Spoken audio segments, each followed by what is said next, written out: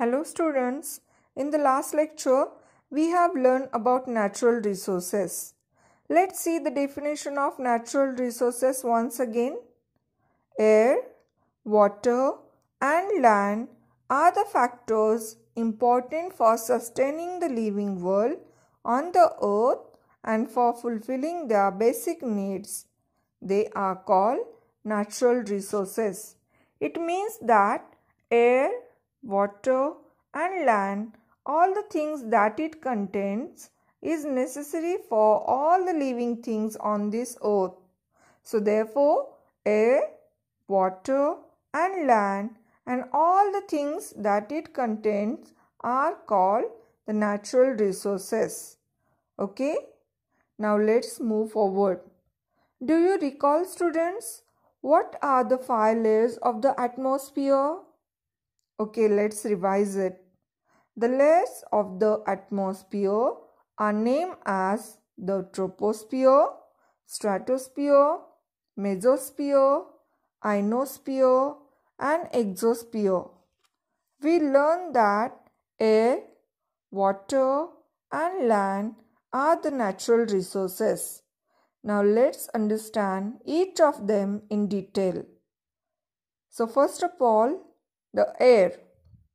The air in the atmosphere around the earth contains nitrogen, oxygen, carbon dioxide, 6 inert gases, nitrogen dioxide, sulfur dioxide, water vapor and dust particles.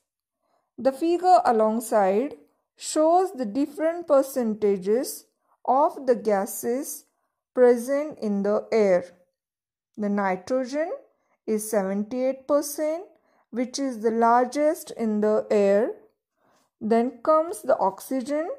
Oxygen is the 21%. Argon is 0.9%. Carbon dioxide is 0.03% and other gases, that is the other inert gases and water vapor, dust particles comprise of 0.07% of all the air, all the gases in the air. Okay?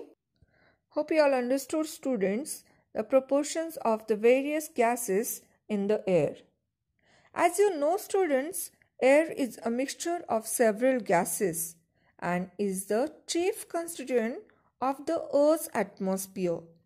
Chief constituent means the main constituent of the Earth's atmosphere. Besides these gases, air also contains water vapor and dust particles. We have learned the various layers of the atmosphere. Now the amount of the gases in the air is the greatest near the surface and it decreases, that is the amount of gases in the atmosphere is decreases as it goes higher and higher from the earth's surface. That is, air becomes rare at higher altitudes.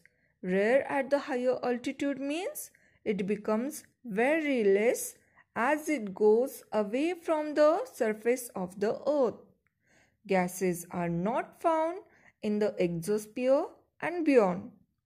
Students, we just learned that air consists of many of these gases. So let's see why these gases are important or what are the uses of gases in air. So let's see some uses of gases in air. The first one, nitrogen. Nitrogen helps living things to build the necessary proteins. It is useful in the production of ammonia and in airtight packaging of foodstuffs. Now you have seen many of the packets which are airtights like chips packets and all that. Air cannot go in. So how will you make it? They use nitrogen for this. The second one, that is the oxygen. Oxygen is necessary for respiration in living things and for combustion. What do you mean by combustion? Combustion means burning of a substance. The third gas is carbon dioxide. Carbon dioxide, plants use it for producing their food, and it is also used in fire extinguishers. We have seen the fire extinguishers that are placed in all of the major buildings, in schools and in hospitals.